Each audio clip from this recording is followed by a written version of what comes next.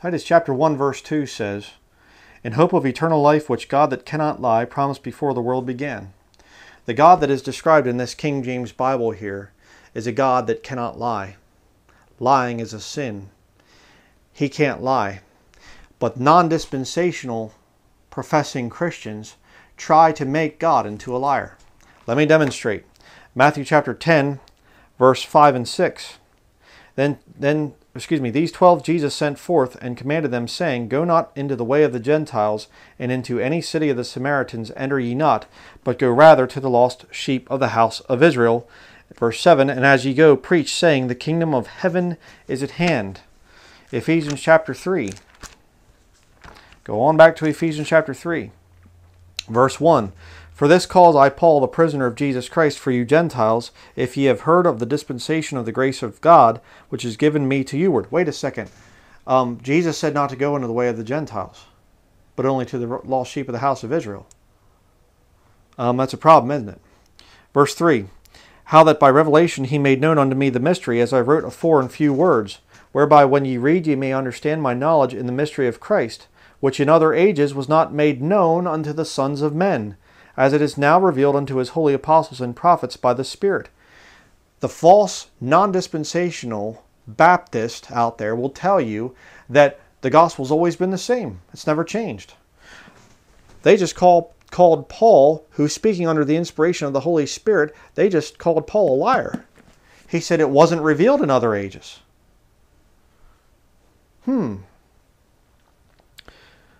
Verse 6, Ephesians chapter 3, verse 6, That the Gentiles should be fellow heirs and of the same body and partakers of his promise in Christ by the gospel, whereof I was made a minister according to the gift of the grace of God given unto me by the effectual working of his power. Unto me, who am less than least of all saints, is this grace given, that I should preach among the Gentiles the unsearchable riches of Christ. Who is right? Jesus Christ said, don't go into the way of the Gentiles. Paul said, I'm sent to the Gentiles. Who's right? You say they're both right. Can't be if you're non-dispensational. And what do we read there in verse 2? If ye have heard of the dispensation of the grace of God. Dispensation is a Bible word. And yet these heretics come out and they say, we are non-dispensational. Then you're denying Scripture. And did Paul ever preach the gospel of the kingdom of heaven? Could you show me one time in the Pauline epistles where he ever preaches the kingdom of heaven? They'll say, well, dispensationalists preach multiple plans of salvation. Yeah, in different dispensations, that's true. We don't preach multiple plans of salvation for the one that we are currently in, what we call the church age. You read through the Bible, they're sacrificing animals here in the Old Testament. New Testament, there are no animal sacrifices. Why? Because it's a different dispensation. They weren't wrong and in sin sacrificing animals in the past when they should have been believing in Jesus Christ. Jesus Christ didn't show up yet. And yet the non-dispensationalists will tell you that they were preaching the gospel of Jesus Christ. They'll say the gospel has always been the same. Adam and Eve needed to believe in the death, burial, and resurrection of Jesus Christ to be saved. And they'll try to skirt it, they'll try to get around, but that in reality is what they're trying to get through. Why? Because they're trying to teach that God's a liar. They're trying to teach that God's word contradicts. God's word does not contradict. The King James Bible has no contradictions in it when you rightly divide it. When you follow the command in 2 Timothy chapter 2, verse 15. Let's read that. 2 Timothy chapter 2, verse 15. Study to show thyself approved unto God, a workman that needeth not to be ashamed, rightly dividing the word of truth. Proper understanding of Scripture requires division of Scripture. And you will never understand this King James Bible until you divide it according to the different dispensations. You'll never understand it. And what these stinking heretics will do, the non-dispensational heretics, they'll try to say, well, it was only a recent invention, dispensational teaching. And yet they'll leave out the fact that many of even the false church fathers taught different dispensations in different times and things like that. It's been taught for centuries. It's not a new invention. And not to mention the fact the Bible itself teaches it. See, these non-dispensational people will use the same tactic that Roman Catholicism teaches. they'll say, well, we can't handle the scriptures, so we'll just have to throw in some divine tradition. That's what they do. But let me show you an even better one to prove that there are different dispensations. Ephesians chapter 1, verse 13. In whom ye also trusted, after that ye heard the word of truth, the gospel of your salvation, in whom also after that ye believed, ye were sealed with that Holy Spirit of promise, which is the earnest of our inheritance until the redemption of the purchased possession, unto the praise of his glory. Okay? You are sealed as a Christian. When you get saved, you are given eternal life, and you are sealed with the Holy Spirit of promise. What do we read at the beginning? God that cannot lie. God cannot lie. Okay, remember that. Turn back to Revelation chapter 14. Revelation chapter 14. Verse 9. And the third angel followed them, saying with a loud voice, If any man worship the beast in his image, and receive his mark in his forehead or in his hand, the same shall drink of the wine of the wrath of God, which is poured out without mixture into the cup of his indignation, and he shall be tormented with fire and brimstone in the presence of the holy angels and in the presence of the Lamb.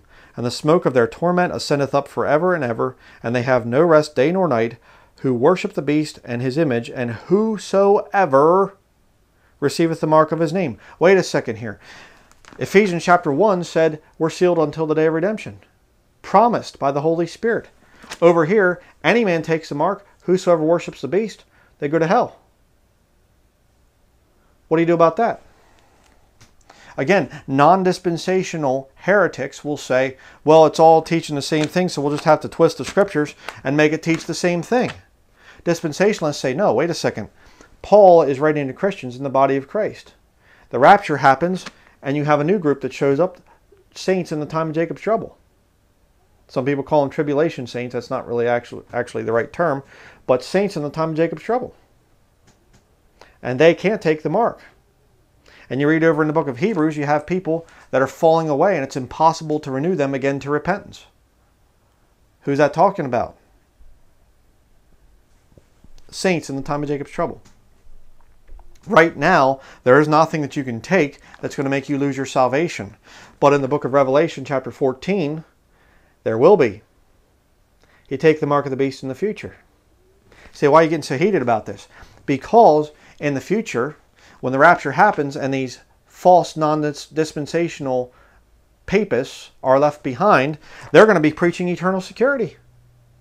They'll take you back to Ephesians chapter 1 and say, hey, you're sealed. What if I take the mark? Well, I don't know, but you're not going to lose your salvation because you're sealed. You see? They'll cross dispensational lines and come back here to the Pauline epistles to teach you that you can take the mark of the beast and be fine. And yet they'll also seem to skip verse 12 in Revelation 14. Here's the patience of the saints. Here they that keep the commandments of God and the faith of Jesus. Two parts to your salvation in the time of Jacob's trouble. Faith and works. What's the works? Don't take the mark.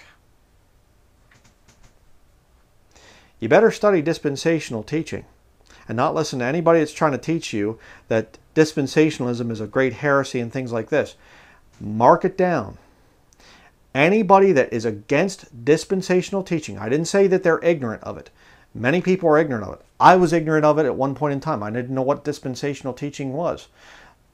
I started to study it. The Lord opened my eyes and I went, wow, that's how the whole scripture works. That's how things work together. But anybody that knows about it, they're not ignorant, they know about it, and they reject dispensational teaching, and they say, we are non-dispensational. They're lost. Simple test. Very simple test. They are preaching a false gospel that it's always been the same. People have always had faith in Jesus Christ, even before he came to the earth. They're justified by faith. Faith in what? Ask them. Ask them. Say, I dealt with one of these heretics recently from Stephen Andersnake's cult, and I said to him, were they justified? Did they always preach the same thing? Yes, the gospel has always been the same. They've always been justified by faith alone. Okay? What was the faith in?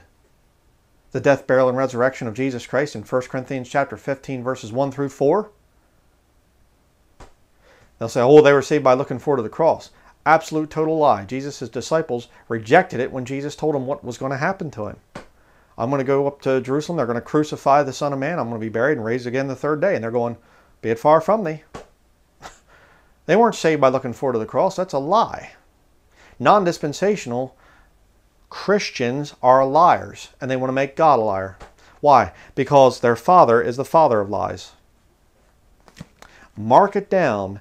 Non-dispensational professing Christians are not saved. They are false, and they're trying to damn you as well. Watch out for them.